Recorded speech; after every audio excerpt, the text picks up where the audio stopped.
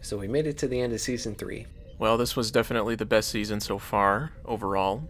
I would say it's the first really good season. I would agree when speaking about the season as a whole, but it definitely felt like more of the same at the beginning. At the beginning of this season, episodes used recycled ideas, but they did have a stronger foundation and seemed more refined and thought out. That's true, but the fact that they were still so similar in concept just made them less interesting by default. Definitely starting out with things like evolution and the survivors. When do you think it really started picking up?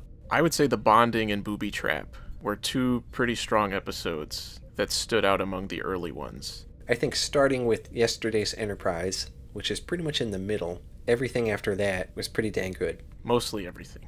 So it was cool this season to get some development of things like the Klingons, the Romulans. We even got to see the Klingon homeworld. We got to see Beta Z. I thought we had a really good Q episode this season. Yeah. They even tied back into the original series and brought back Sarek in a surprisingly satisfying way. Yes, I was happy that the Romulans, who were set up to be this huge threat in Season 1, actually proved to be threatening, because they didn't do really anything in Season 2. I thought they did a good job of providing some depth to the Romulans and the Klingons as a race, and not making all of them feel exactly the same. I mean, you look at something like The Defector, it was a great Romulan episode. Yeah, with the Klingons and Sins of the Father, and that was a good episode for Worf, too. Probably the best one so far. We had more character development, and I would argue better character development. Agreed. For example, Geordi in Booby Trap, Riker in The Best of Both Worlds. Tam Elbrun in Tin Man.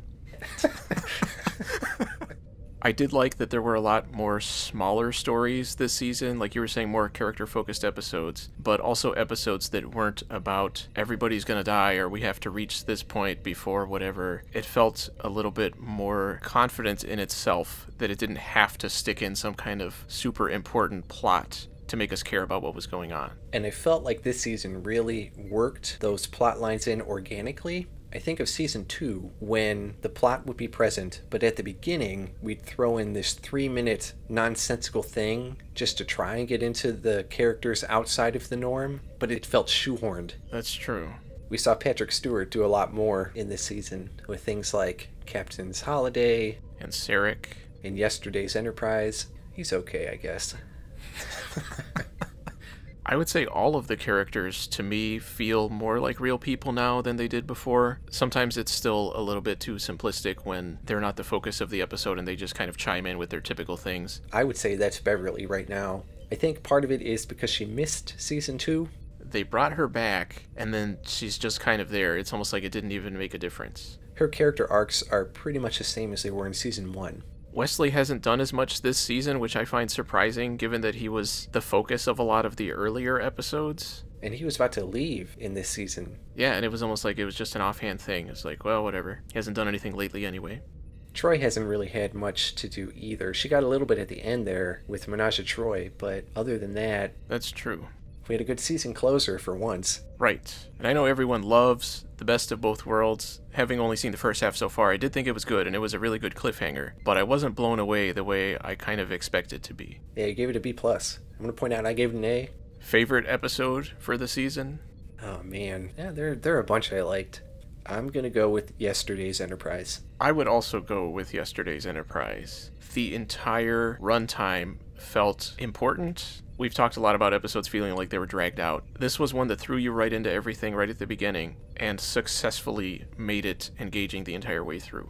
Pretty much all the lousy ones were at the beginning. Yeah, I barely remember those, like Evolution, The Survivors. The Ensigns of Command. I liked the Shellyak. But it was not a great episode. Well, what's your least favorite then? Honestly, there were a few that were really bad. I know, again, a lot of people like The Most Toys. I would maybe put that one as my least favorite. Really? But the price is down there too. And Who Watches the Watchers? But I think by the time we get to episode 9, it should have figured itself out. But the vengeance factor was not very good. I'm going to put that as my least favorite. I forgot about that one, and I would agree that that one was pretty far down there.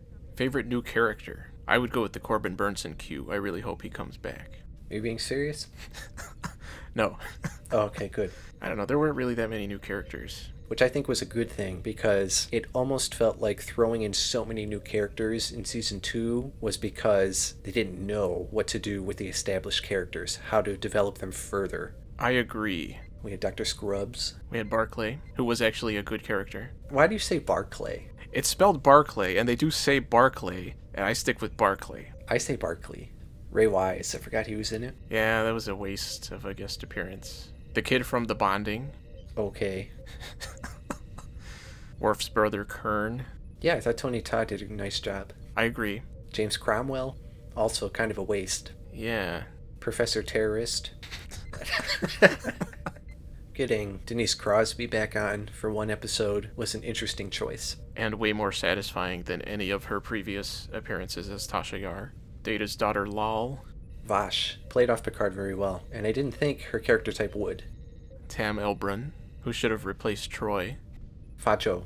Kivas Fajo. Too bad he didn't stick around, so they could shoot him out into space. Luoxana came back. I enjoyed her previous appearances much more. I definitely agree. Yellow Green Man. Riker's rival. Commander Shelby. Glenn Close's younger clone. Overall, this was easily the best season so far, and I'm definitely more invested in the characters and the overall world than I was before.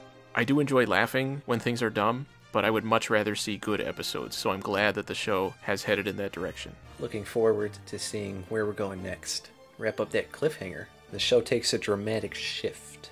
Picard assembles a Borg crew, and that's the remainder of the show. He just ditches those other losers. Star Trek, the superior generation. Thanks to everybody who has stuck with us this far. Or if you're just jumping in now. And we hope you'll stick around for the rest of the show. If you haven't yet, go ahead and subscribe. Resistance is futile.